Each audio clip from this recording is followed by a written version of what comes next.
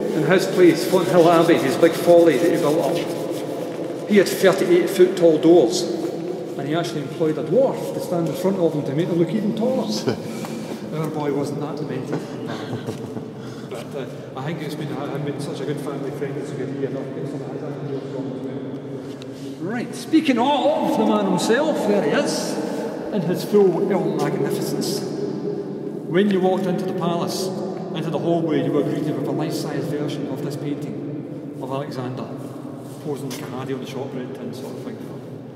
And then you could turn the corner, go down a corridor, and there was a life-size painting of Napoleon Bonaparte facing you. He was a great admirer of the Bonapartes, so much so that while his son, William, was in love with the Duchess of Atholl and wanted to marry her, Alexander turned around and said, "No, you know, son, you're marrying Princess Marie of Baden." "Why, Dad?"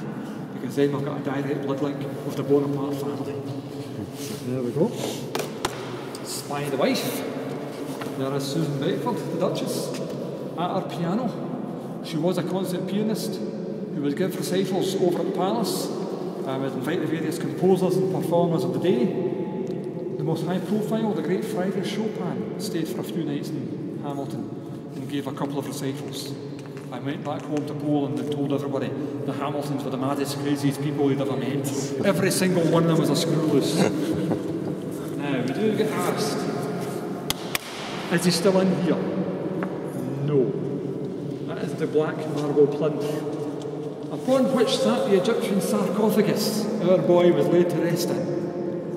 One of two that he had. His other one's in the Kelvin Grove. I thought I'd seen that before. But this one was acquired due to a wee deal with the British Museum going awry. In the mid-1830s, the British Museum thought they were buying a proper royal Egyptian sarcophagus.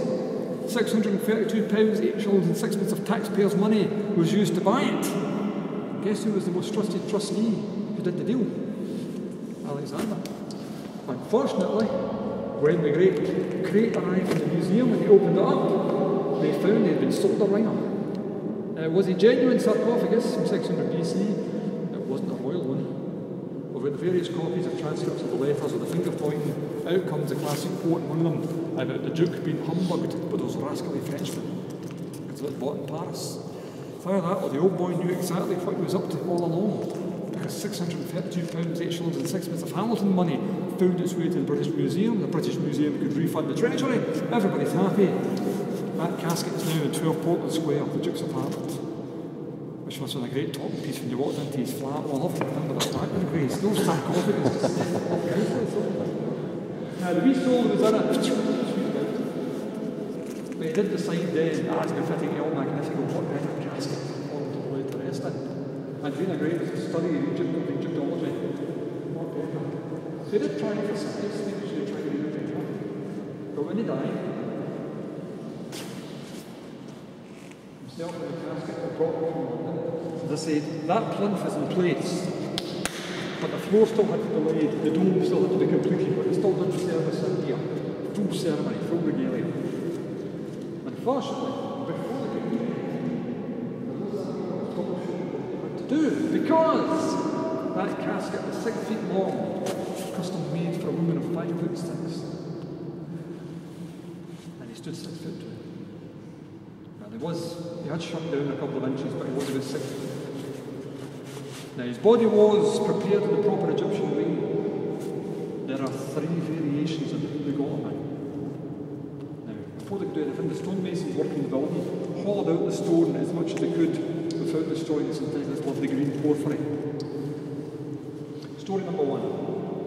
We twist, we squeeze, and we jump down on him. Once that lips on top of him, he's not coming back out. And he is quoted in a couple of books, the famous last words, where? Double me up, double me up. Right, talk, Kayla.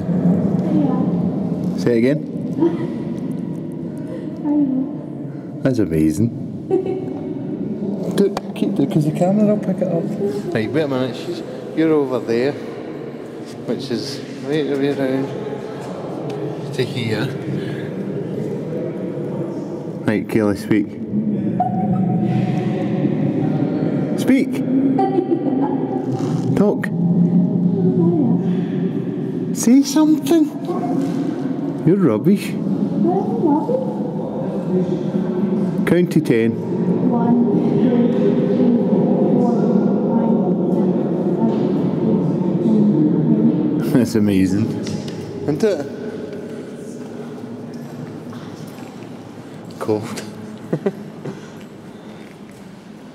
Absolutely amazing. You feel it. That's where the draft's coming from.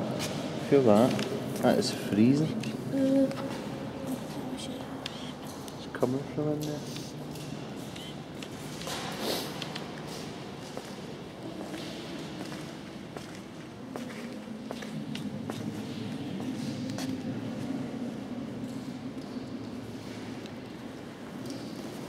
A couple of them there for you, sir. Thank you. So basically what you've got is you've got the basic notes, you've got the hit list, and I'll just explain this wee drawing as well.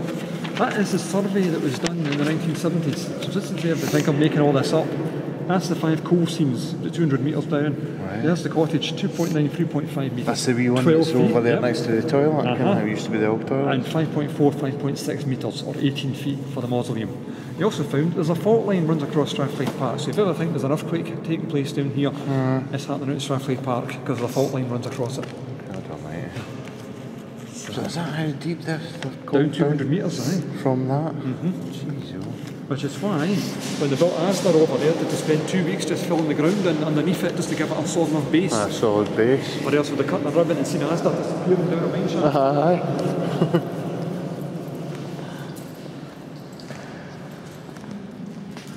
Got a couple of pictures. Let's stand in the middle.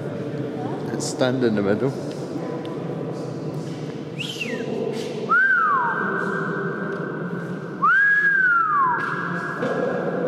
That's an echo and a half, isn't it? Right, shout, just shout once. Shout hello. Hello.